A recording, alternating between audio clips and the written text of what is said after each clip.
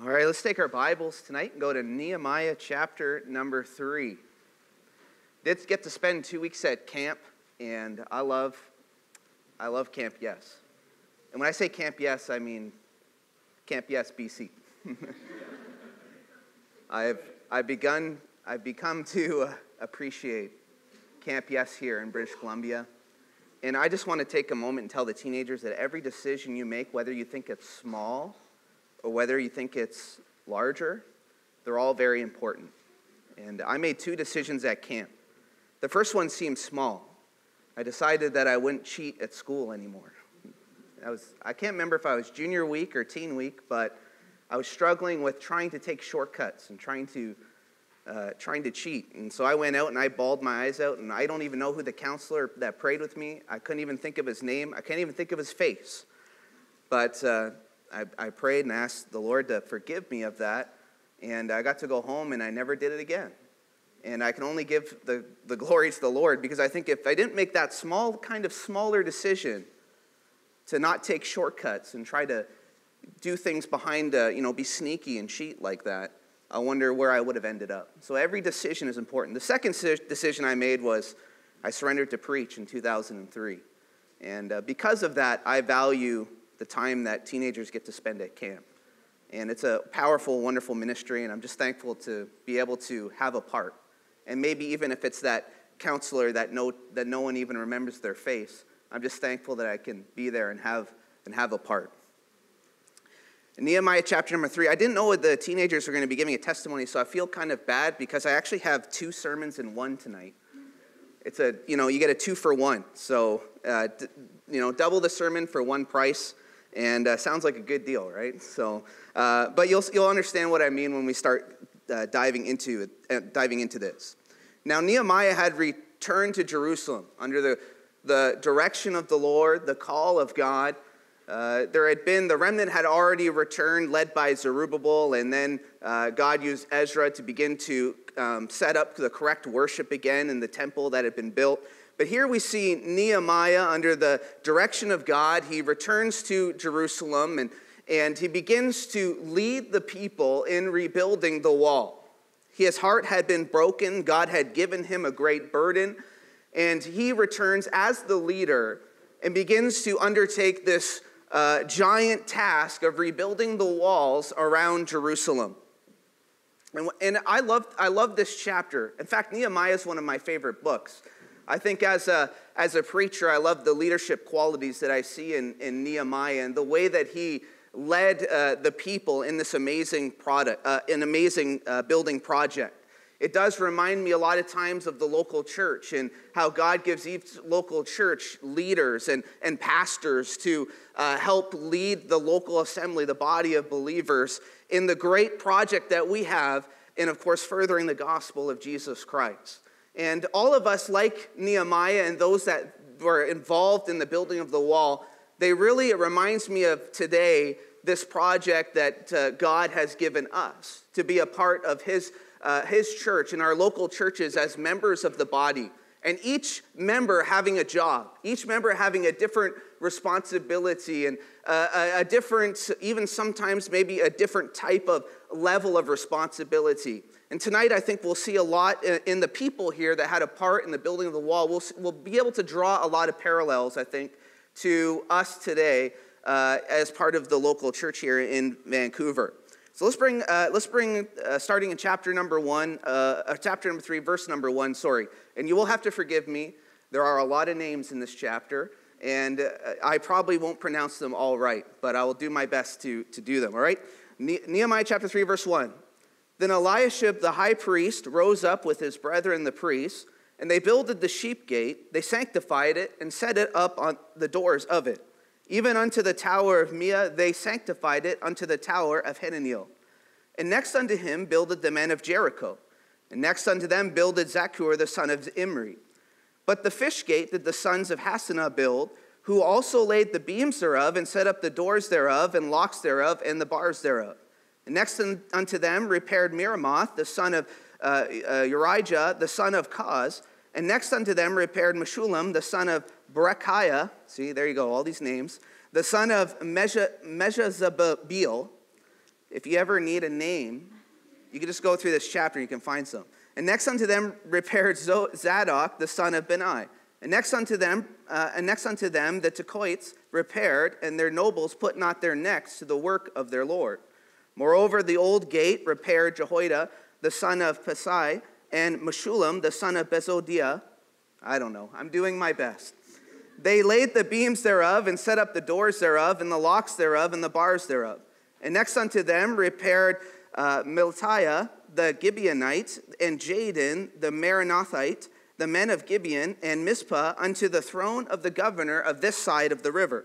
Next unto him repaired Uziel, the son of Hariah, of the goldsmiths. Next unto him also repaired Hananiah, the son of one of the apothecaries, and they fortified Jerusalem unto the broad wall.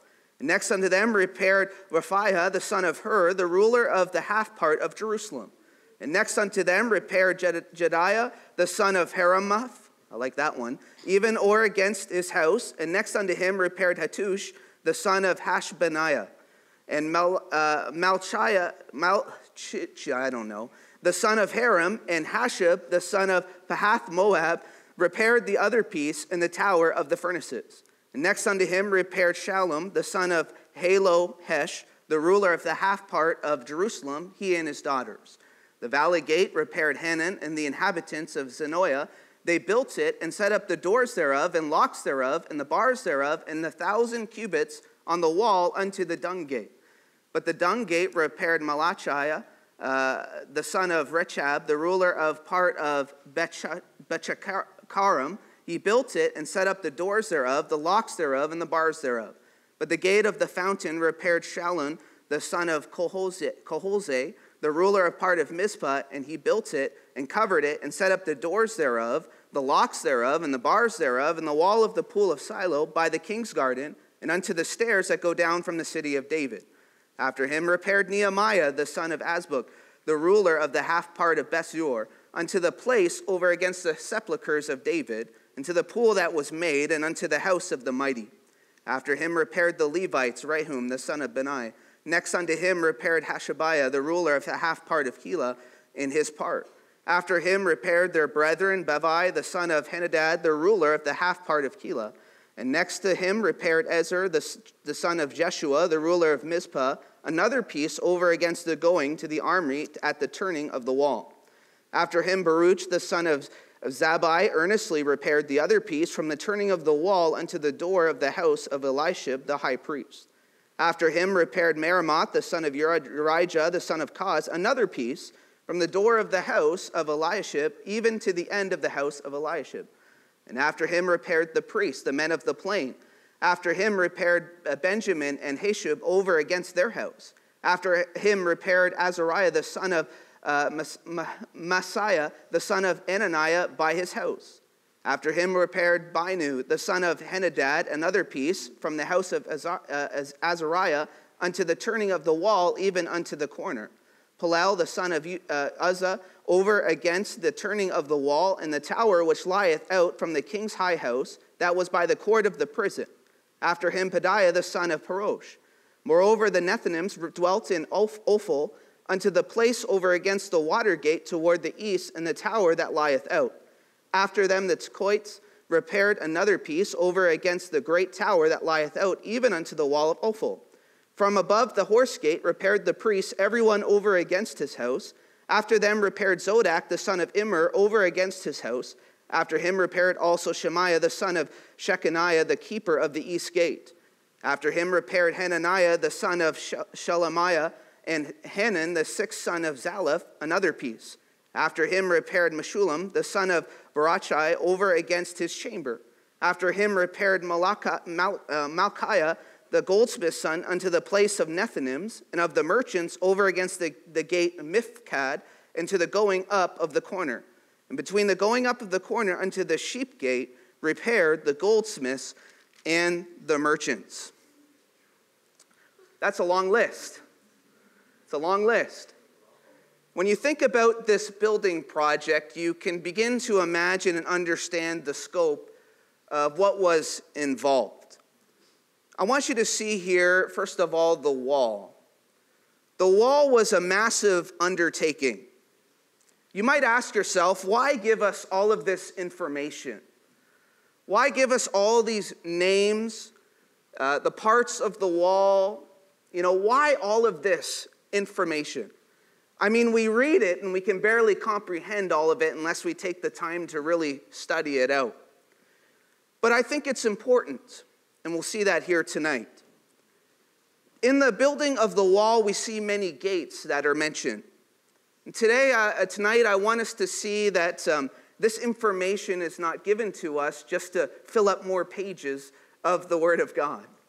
And these gates themselves give us pictures that we can see in the lives of everyday Christianity, in the lives of everyday being a follower of Jesus Christ. Now, bear with me. Jerusalem's walls at this time would be approximately 1.5 square miles. In Canadian, about 3 kilometers. And a wall would be about 12 feet high. A huge undertaking, to say the least. Without all of the tools and the ability to build today, they would have to undertake and build this large wall, this 12-foot high wall, over almost 3 kilometers long, without the equipment and towers and all the things that we can see today. The first wall took over 90 years to build. This wall, under the leadership of Nehemiah, would be built in just a period of 52 days. It's an amazing construction project. Being in construction myself for many years, I love seeing a well-oiled machine in work. I love seeing a crew working together in unity to accomplish an enormous task. I remember I was in charge of putting a new roof on a Canadian Tire in Richmond. And I can remember getting up on that roof, and it felt like it went on for miles. It's just a forever roof. But I remember thinking, when I got the whole crew together and we began to work and everybody knew their job and everyone did their part, I remember thinking how quickly we were able to knock off section and section of that roof to be able to complete the entire project in just a matter of weeks. It's just amazing to see a group of people get together to accomplish the same task. And all the names we read represent different people from different places, from different backgrounds, that gathered together to complete one project. And it reminds me of the church. How that God gathers us and places us together, and many of us are from different towns and different places and different backgrounds, and we have different experiences, different professions, different jobs, and yet when the church works together in unity, the church can accomplish some great things. And I think we'll see ourselves here tonight in the building of the wall. And there's many people that were mentioned in the wall, and I think that we might see ourselves in some of them here tonight. As we think about the wall, I can't help but first of all think about the gates. And so the second point tonight is the gates. Before we get into looking at the people, and we'll kind of go through some of these people as we go through the gates, but I want you to see here that all of this information is given to us, and there's some amazing pictures that we can see in the gates. In verse number 1 of our text, the very first verse we're given is the sheep gate. The sheep gate. Now, the sheep gate here was going to be rebuilt by the priests. It makes sense because the sheep gate was used for the entrance of the sheep. The sheep would gather here, and they'd bring them here, and the purpose of this gate was to bring in the sheep for the sacrifice at the temple.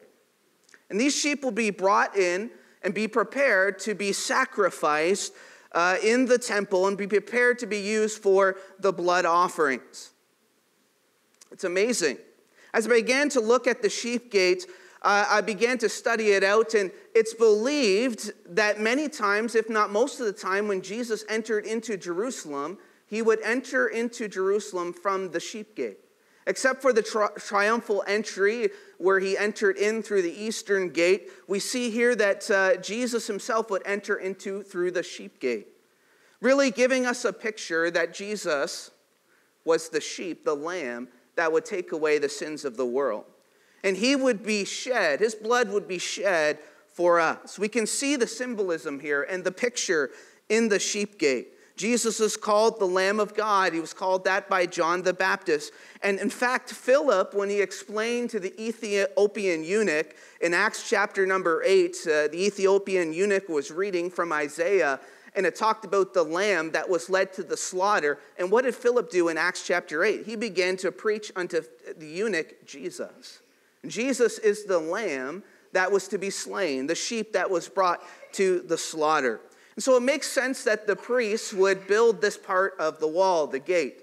It was the part to prepare the sheep for sacrifice. Again, I think of Nehemiah and his leadership, and I think, to be able to place people in the parts of the wall where they would have a personal stake involved. The priests would be involved in building the sheep gate where the sheep would come in. It makes sense as a leader to put people in places where they can excel, where they know that when they begin to build, they know that they can see what it'll be used for. They'll see what is going to happen, and they'll be able to envision the project. I remember when I went to Metro Baptist Church, and Pastor Mackay there, he said, I want you to do every part. I want you to be involved in every part. And I very quickly learned what parts of the church I don't want to be a part of. Now, I didn't go in the nursery, but I was pretty close. I taught a junior class. And I'll have to tell you, that was a trying time for me. I don't really enjoy teaching small children. Their intellect level is just not very, it's not up there. It's just, it's a different experience. Now, I'm thankful for the experience, but I remember thinking, if I got to do this for 20 or 30 years, that's gonna be difficult for me. I don't think I'll be able to do that. But there are some people that would love that, would love to teach kids for 20 and 30 years. There are some people that when they get in there, you can tell they have the joy to begin to build because they enjoy it. I think it's a gift that God gives people to do. And here we see the sheep gate involved in building priests. Now, when you think about priests, you really don't think of construction. But that's kind of the amazing thing of this project is many of the people, it wasn't their first occupation to be builders. Now, the priests would build the wall to the Tower of the 100, it was a military barracks, and then they would also build the wall to the Tower of Hinnom. I did bring a graph, if you want to put that up. It's not easy to see, I'm sorry. I wish, if you had bigger screens, you might be able to see, but if it's not, just so you know, this is an artist rendering, all right? So we don't know exactly the exact diagram of Jerusalem. But if you look at it, the north side is actually the side that you're looking to the left, all right? The south side is the part you're looking to. As I began to study out, I noticed there wasn't really much of a south wall. And then I saw this picture and I realized, oh, that makes sense. There's really not much of a south. So if you flipped it up on a side, the northern side would be this side to your left, the other side. So you see this graph, and you see we start at the sheep gate, which is, if you look at it, it's the top left. You see there? The top left, the sheep gate. And the priests were a part of building that sheep gate. And then we move on to, after the sheep gate, we see the men of Jericho. The men of Jericho built this, were next, and they built next to the priests. And it makes sense because that was the road to Jericho. And so again, I see, when I see Nehemiah, he was very wise, and he would begin to put the men of Jericho on the road that would lead to Jericho. And you see the leadership of Nehemiah here. And so it made sense for these men of Jericho to build this part of the wall. Next, we keep going, and we see in verse number 3, we see the fish gate. Now, the Bible tells us the fish gate was rebuilt by the sons of Hassanai. And the fish gate was used to bring in the fish from the market, probably from the Sea of Galilee and the Mediterranean Sea. If you can imagine, this probably smelled quite strong in this area of the city. I'm not much of a seafood eater. I don't like the smell of fish. And so I probably wouldn't have liked this part of Jerusalem very much next to the fish gate. But we see here that this fish gate was built by the sons of Hassanah. Maybe they were fishers, we're not sure. But we do here, again, not only do we see the sheep gate represent something, but I think we see the fish gate. It instantly reminds you of a verse in Matthew chapter 4 and verse 19, that we are called to be fishers of men. You know, after we meet Jesus and we put our faith and trust in Christ, one of the first calls he gives us is to be fishers of men. And here we see this fish gate and the building take place. I see an individual here, his name is Meremoth, the son of Uriah. Meremoth continued in building the next section of the wall. Now, if you look back in the book of Ezra, you'll see that Meremoth had some problems in his family. He was a grandson of Kaz. Well, their family had a problem. They couldn't trace back their lineage and their genealogy to the priests. And so because of that, in Ezra it tells us they were put away from that job. They were no longer able to do the duties that the high priest would do because they couldn't prove their lineage. And it was important that they were able to do that. And so they were put away from that. You know what I got thinking when I was reading this about Meremoth and his family? I wonder how many times sometimes we are disappointed in our life because we don't get the job or we don't get the task that we think we ought to have. And because of that, they weren't able to be involved in all of the priestly duties. But we see here that they pitched in where they could.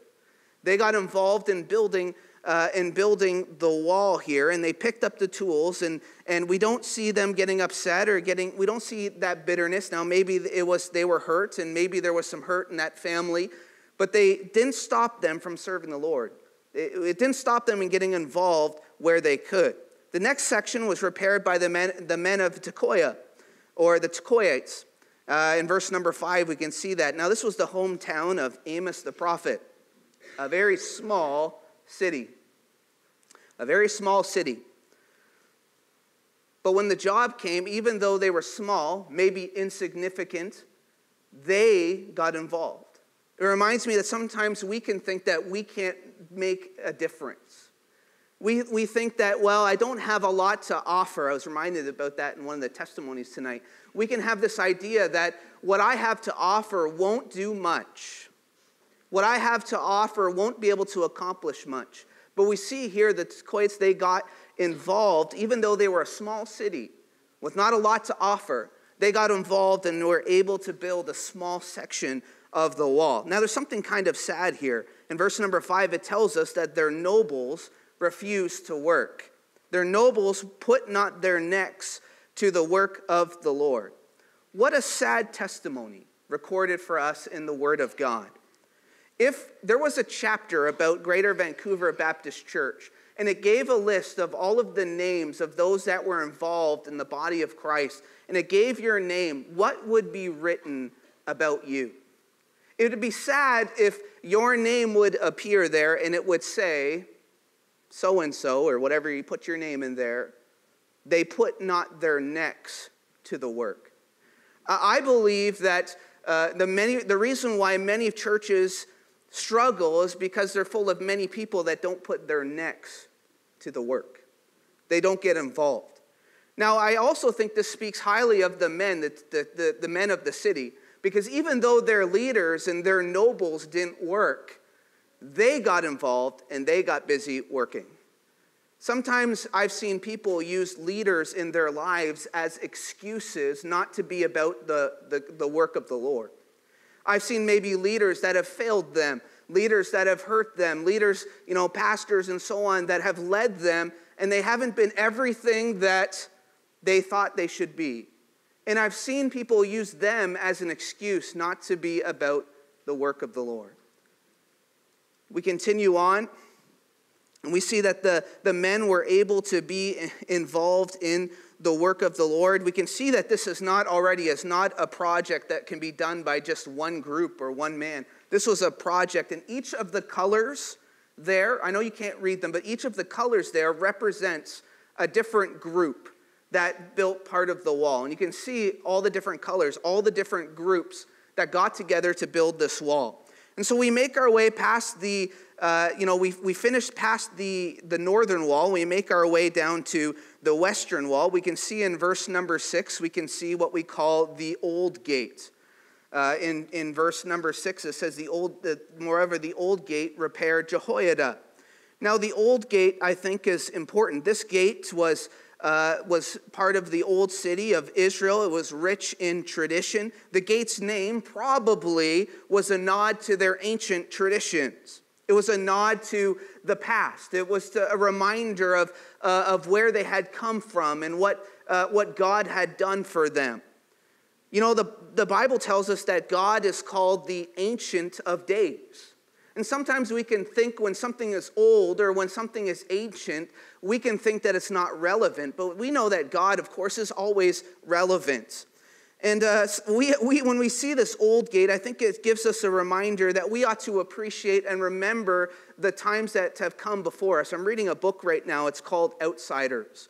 It's a book written and prepared for by Pastor Chappell, and I've enjoyed reading it. Reading through these people that have gone before, many of them who were burned at a stake and lost their lives because they stood on biblical truth. And I'm reminded that we should not forget where we've come from. And just because something is old or just because something is known as a tradition doesn't mean that it's not relevant anymore. Sometimes I've seen it, young people have started throwing away a lot of things because, well, it's old, it's ancient, it's not relevant anymore. But the truth of the Word of God is always relevant. God is always relevant, so we have to be very careful when we think about making changes in our lives. It's a great reminder.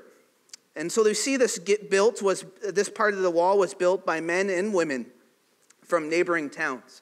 I thought that was interesting because, we live in a day where, gender equality and all this kind of stuff. When even in the building of the wall, there's lists of men and women who got involved. It wasn't just one gender that was represented. We can see here that even women got involved in building.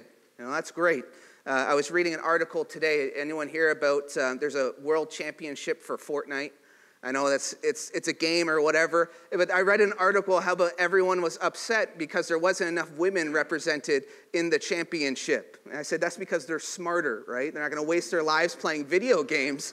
They're smarter, And so, we see here the women were getting involved in building the walls as well. We see here merchants were involved, traders were involved in securing this part of the wall. Many of them would have had, of course, financial interest in making sure that their shops and making sure that everything that they had in life was protected from invaders and from thieves. Nehemiah was a wise leader who installed people in places where they would have had a more of a vested interest. And it's human nature to do your best when you have some sort of personal stake involved. I think that's why it's important for us to take possession and to take ownership in the body of Christ that he has placed us in. Nothing thrills my heart more than when I hear someone say, I love Lionsgate Baptist Church, because they've invested personally in the work of the Lord there. And when you invest personally in the work of the Lord, where you will work harder. It's a natural response. And so I would encourage you, maybe you need to invest yourself here in the work of the Lord. You need to think of this as your church and your place and say, I can be involved and I can do something for the work of the Lord here at Greater Vancouver Baptist Church. Next, we move on to verse number 13. We see the Valley Gate. The Valley Gate, of course, I can't help but think of the picture of how, as a Christian, we go through trials in life. And there are valleys in life, valley-type experiences that the Lord uses for our personal growth. It's never easy, but the Christian needs to remember that there are mountaintops, which means that there are valleys. And of course, in our lives, there's going to be good times and difficult times. We see here Nehemiah he's getting people to build and putting people in the work of the Lord, places really near their homes. I'm not going to go through and spell out that they were building all near their homes or the direction of their homes, but that thought is continued here.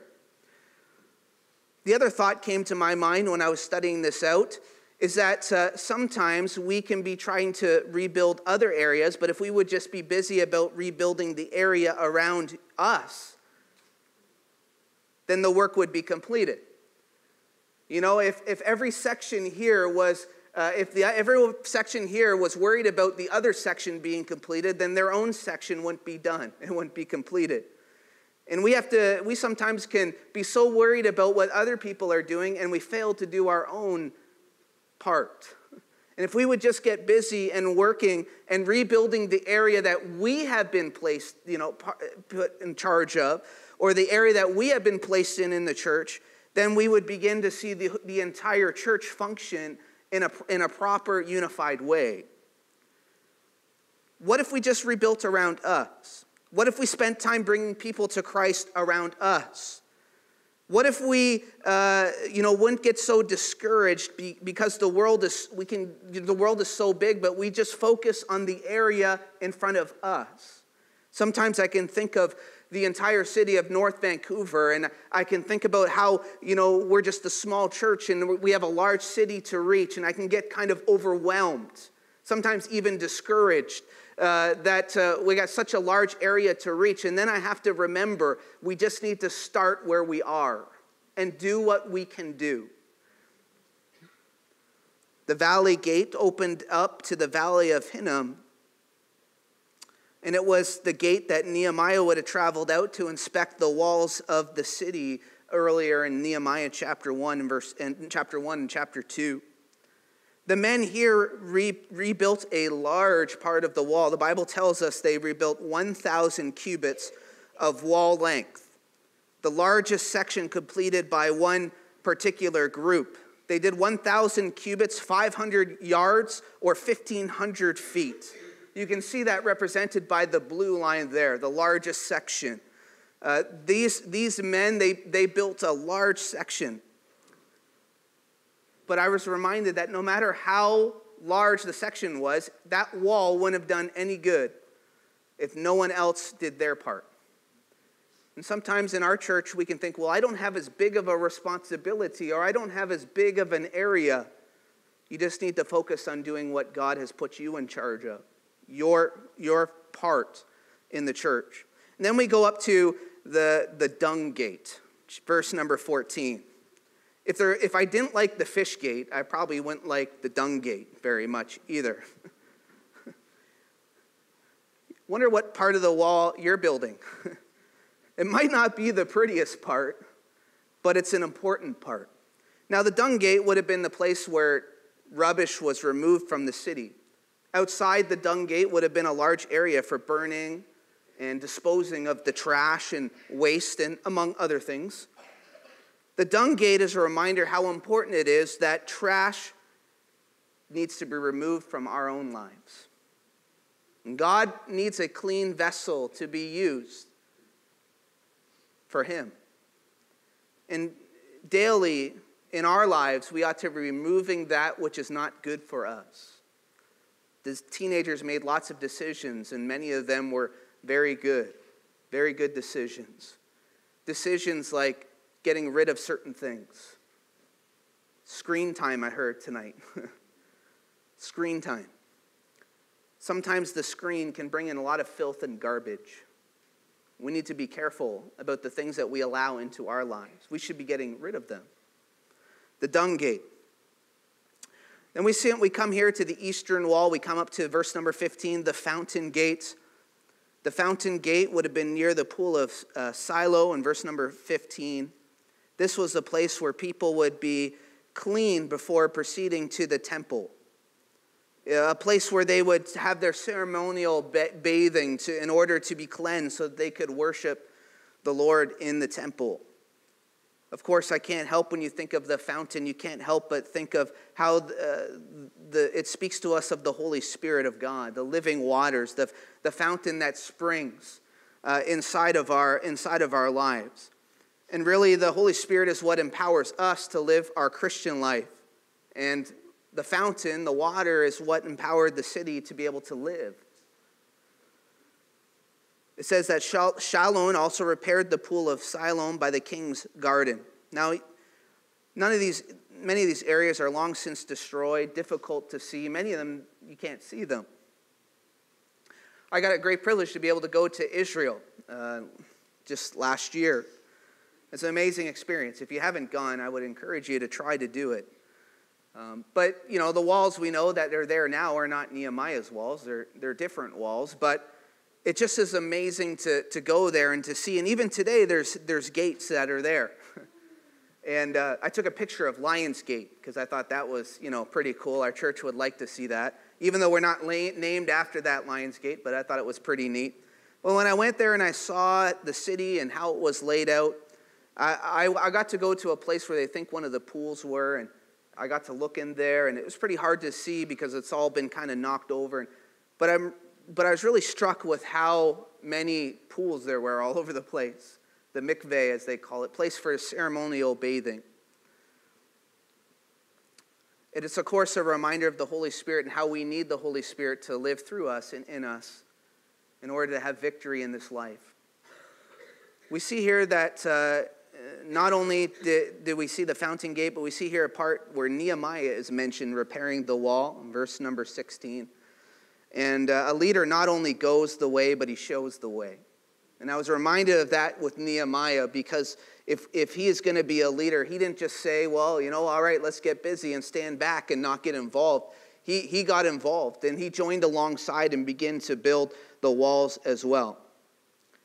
The next several sections were rebuilt by the Levites in verses 17 through 21. And here I see Nehemiah, he takes great pride in naming some people here. For instance, Baruch was named as one who earnestly repaired. Earnestly repaired.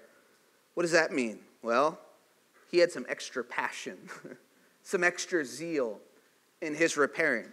I don't know if that meant that he did a lot more than everybody else, probably.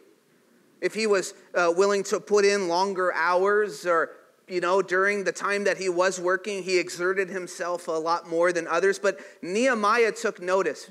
I mean, it probably helps that he was working next to Baruch, but, he saw what he was doing. He said he earnestly repaired. I know as a pastor, I appreciate members that earnestly work. I have a few that no matter when the doors are open, no matter what opportunities or outreach we're doing, they're there. I know they'll be there. I can count on them, and I know they'll do their best. They earnestly repaired. I wonder if the chapter was written about Greater Vancouver Baptist Church, would there be some earnest repairers mentioned about in that chapter? The priests in neighboring towns in verse 22, they came to help. Citizens came to help. We see that everyone and anyone that was willing to work, worked. We see here in verse number 26, we see the water gate. This gate led down to the Gihon spring. It's where the water was brought in. Later on in Nehemiah chapter 8, Nehemiah would get up in verse number 1, and he would take the word of God, the book of the law of Moses, and he would begin to speak to the people from the book of the law of Moses, from the word of God here at the water gate. That's the other mention. The water gate is unique in that it doesn't tell us that it had to be repaired. If you go through the whole chapter, you see all the other gates. They had to put the hinges and the doors and all of that. But the water gate, it appears as though that there wasn't a lot of work wasn't needed to be built. A lot of the gate didn't need to be built. Of course, Nehemiah took the word of God and preached here in Nehemiah chapter 8. But I think hand in hand with the Holy Spirit, I think the water gate is a symbol or a picture of the word of God. It stands the test of time. And we see that here. John chapter 15, verse 3 says, now you are clean through the word which I have spoken unto you. John 17:17 says, sanctify them through thy truth. Thy word is truth. And how so much we need in our lives and in this church, we need the work of the Holy Spirit and we need the word of God. It's no coincidence this gate was located next to the fountain gate, and they often go together. The Holy Spirit is the one who makes the word of God alive to us personally, allowing cleansing, encouragement, and direction to take place. The fountain gate, the water gate, we see verse number 28, the horse gate. There's 10 gates, so I know there's a lot of gates tonight. But we're working our way through them. The horse gate in verse number 28, the walls continued to be built to the horse gate. The gate was close to the king's stables. It provided access for the soldiers, and the men of Jerusalem would ride their horses out of this gate to war. Again, we see that there was many people involved in building this gate, and they had to be ready at all times to fight. They had to be ready at all times to be able to defend the city of Jerusalem if it were under attack. And it's a reminder, it's a picture that we as Christians are in a battle, a spiritual warfare, and we have to be ready at all times to fight. And we see in verse number 29, we go to the east gate. The east gate it's one of my favorites. The east gate was the entrance to the temple. It was opposite of the Mount of Olives. We can see that in verse number 29. It was the first gate of Jerusalem that would be opened every morning. Ezekiel prophesied that Christ would return, would descend, we can see in Zechariah, to the Mount of Olives, and that he would enter through the eastern gate into Jerusalem at his second return. Ezekiel also prophesied in Ezekiel chapter 44 that the eastern gate would be sealed up until Christ would come. One of my favorite places in Israel was standing on top of the Mount of Olives and looking out over the city of Jerusalem. And there, this large, I know it's not the same walls as Nehemiah, but there, this large gate, the eastern gate, sealed up since the 1500s. Sealed up because it had direct access to the Temple Mount. It's a reminder that we as Christians need to live each day expecting the Lord's return. I think this is an area that we often fail in. We get so distracted by everything that life has to offer that maybe even deep down there's a part of us that doesn't want him to return. But we are to live each day expecting his return. I know as I read the news and the media each day, I think, man, I can't wait till the Lord returns, because this world is getting out of control. Shootings and all sorts of things that just happened last night and today, El Paso and Dayton, Ohio. Just what's going on downtown right now this weekend.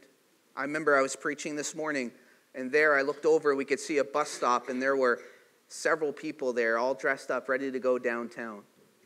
And I thought, what is the world coming to? Please, Lord, return. Do we live expecting his return, ready for him to return? And then we go into verse number 31, the inspection gate. Now in verse 31, it doesn't use the word inspection. It uses the gate mifkad. The word translated is, it's like inspection, the inspection gate.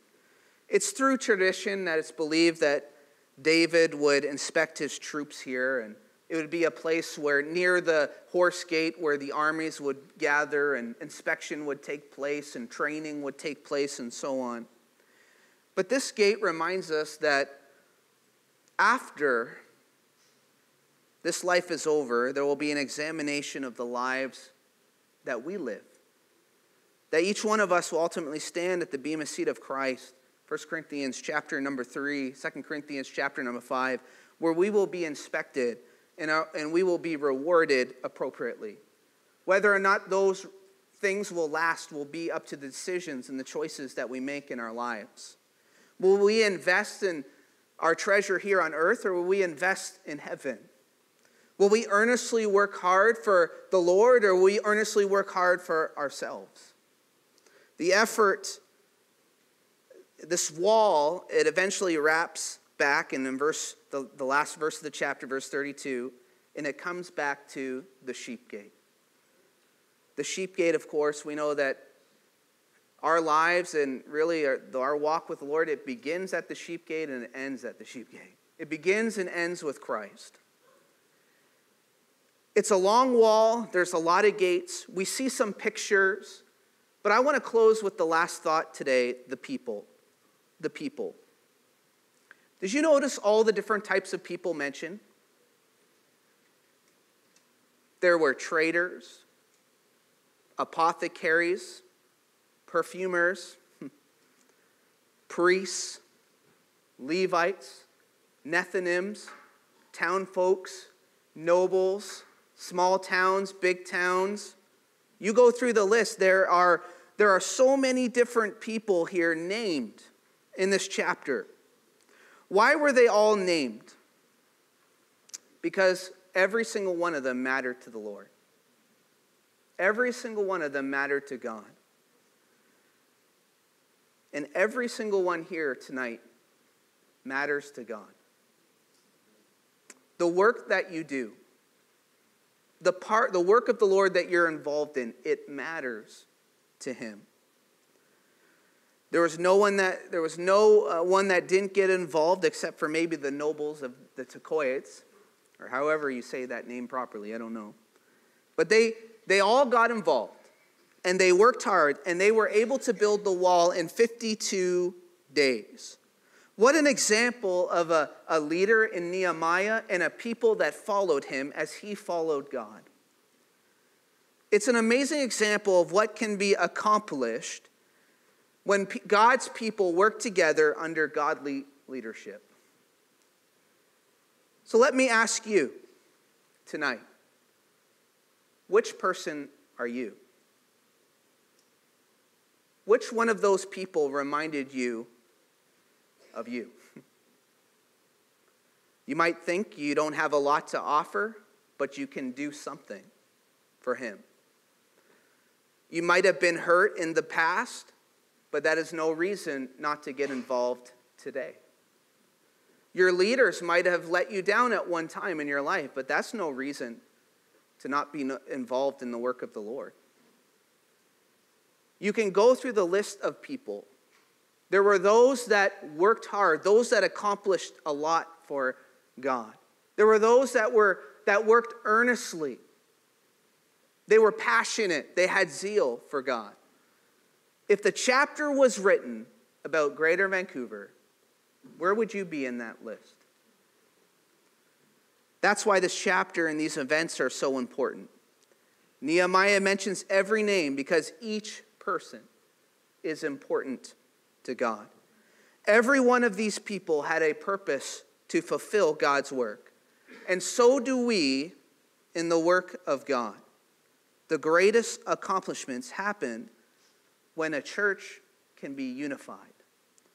We too are supposed to have this unity in Christ in the local assembly of believers, the church. It is amazing what can be accomplished when we would gather together for the cause of Christ. When we would have a unity of purpose. That we would do what God has given us to do. Fulfill our purpose. The united effort can far exceed the individual parts. See, in North Vancouver, there's a city that needs to be reached with the gospel of Jesus Christ. And I need help from Lionsgate Baptist Church. And I preach that often. We all need to get involved. We all need to work, and we can do far more together than we can do apart. In Greater Vancouver Baptist Church, you can do far more together, unified under the godly leadership that he has provided you, than you can do apart. If you're not involved, would you get involved? Would you pick up a shovel? And even if it's a small part, would you get involved and do the work? If you're not working very hard, maybe it's time to change our work ethic and be an earnest worker for the Lord. Maybe we've had some failures in the past, and we're using that as an excuse not to be fully committed. Maybe we need to say, you know what? Just because I've had those failures, it's not an excuse not to be involved in the work of the Lord. If you're a dedicated, committed follower of Christ and member here at Greater Vancouver, I want to commend you and I want to encourage you, don't give up. Christ is coming soon, and there is only more to do.